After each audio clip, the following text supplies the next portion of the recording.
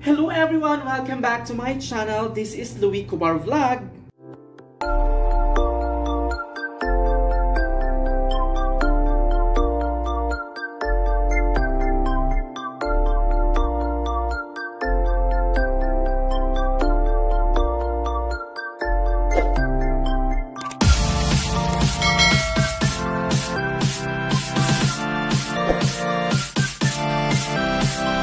Hi guys, and I'm back! So ang vlog natin for today is very special and very close to my heart dahil ito po ay pinaghirapan ko, I invest a lot of time, a lot of hard work, my career, wow, career, ayan. So pinag-iipunan ko po talaga. So dahil nga ang special ang vlog na ito, gusto kong i-share sa inyo ang progress ng pinapagawa kong bahay. So medyo natagalan po. Medyo ang tagal ng part 4 dahil sa pandemya, buong mundo naman ay naghihirap ngayon. So apektado po tayong lahat, lalong-lalo na ako sa aking trabaho at sa ating financial. So naantala ang pagpapagawa ng aking bahay. And ang kagandahan ngayon ay tuloy-tuloy na. So I'm back. So continuous po ang construction ng aking bahay.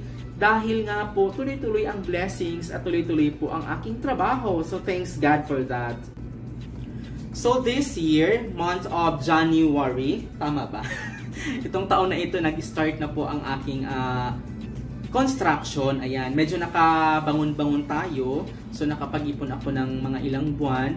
So, ayun, tinodo ko na itong January na ito ay finishing na po sa semento sa buong paligid ng bahay. Pinapagawa ko na po yung finishing. So, medyo malaki-laking gastusin dahil ang mahal na ng mga materyales ngayon at ang mahal pa ng sweldo ng mga, kahit sa probinsya po yun, medyo mataas na po ang standard ng salary ng mga construction worker.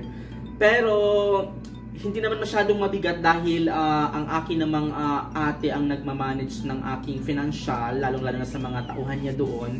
Ang aking ate po ang pinagkakatiwalaan ko sa lahat. So tips po yan guys, kung nagpapagawa po kayo ng inyong mga, may mga project po kayo sa Pilipinas, kung tayo po ay isang OFW, so dapat magkaroon tayo ng mga taong pinagkakatiwalaan sa ating mga ari-arian.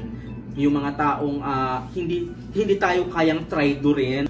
So, ayan na nga. Papakita ko na, i-share ko na talaga sa inyo ang aking munting tahanan. So, let's watch this. A few moments later.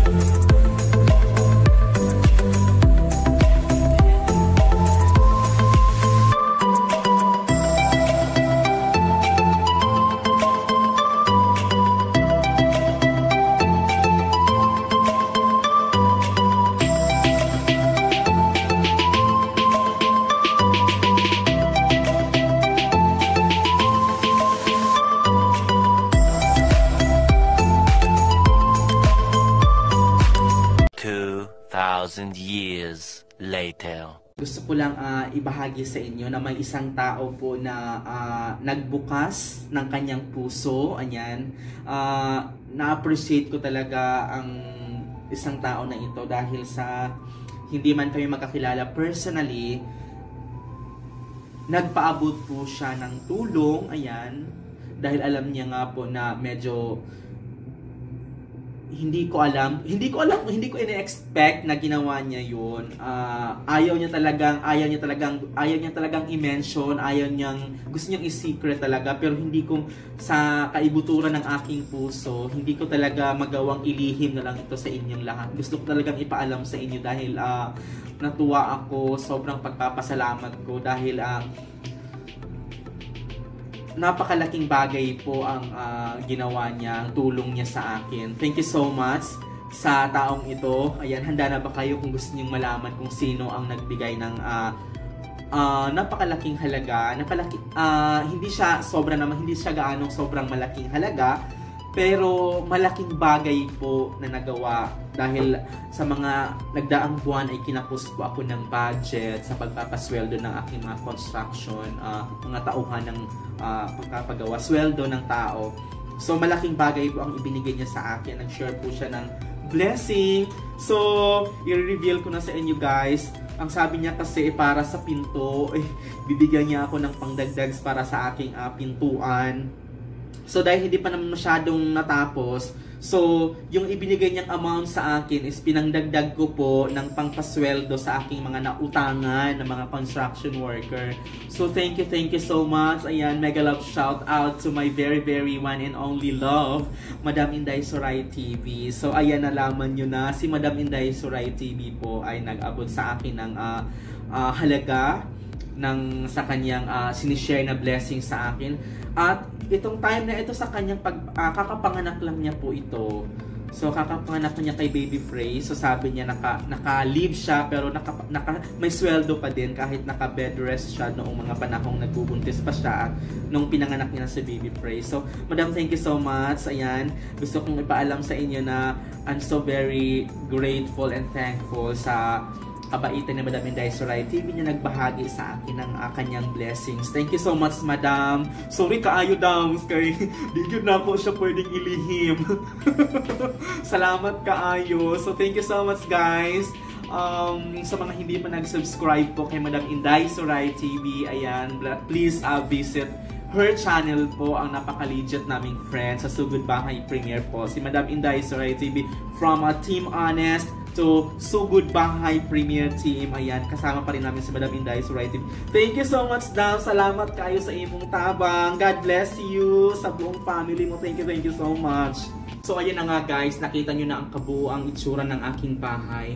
So, disclaimer lang ha. So ito, ang vlog na ito ay hindi ko ginawa para magyabang, para magpasikat para sa inyong lahat. So ginawa ko ang vlog na ito. Gusto kong documentary ba? Gusto kong ibahagi sa inyo ang journey ng pagpapagawa ko ng aking bahay para ma-inspired naman kayo, lalong-lalo na sa ating mga OFW na nawalay, na sobrang nangungulila sa ating family para mag-sacrifice para sa ating mga pangarap. So, gusto kong ibahagi sa inyo, ma-inspired kayo na sa haba-haba ng panahon na nawalay tayo sa ating family, may kagandahan at may nabubungang maganda ang ating sakripisyo para sa ating mga mahal sa buhay. So for me naman, wala pa naman akong family, wala pa naman akong sariling pamilya.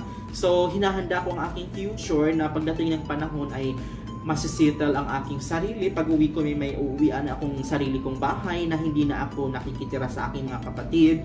Ayan, sa mga single dyan, so sana ma-inspired kayo na magkaroon kayo ng goal sa inyong mga sarili na sa panahon na tayo ay mag-for good na sa Pilipinas, so may mauuwian tayong sariling tahanan. Kaya ginagawa ko ang vlog na ito para sa inyo. So uulitin ko, hindi ito para magyabang sa inyo, para kumuha ng atensyon, para magpasikat. So I'm doing this vlog for you to inspired, ayan, para ma-inspired kayo na magsumika pa, mag-ipon at magpursige sa ating mga ginagawa sa buhay. And And especially, mahalin po natin ang ating mga trabaho guys dahil ito po ang source ng ating pangkabuhayan. So, sana po ay may natutunan kayo. Thank you so much guys sa inyong panunood sa aking episode na ito. Thank you so much everyone. So hanggang dito na lamang guys. Sa mga hindi pa nag-subscribe sa aking channel, please subscribe Louie Khobar Vlog and don't forget to click the notification bell below para ma-update kayo sa mga susunod ko pang kaganapan sa aking channel. Thank you so much everyone. Mega love shoutout sa aking mga supporters from Philippines and all over the world.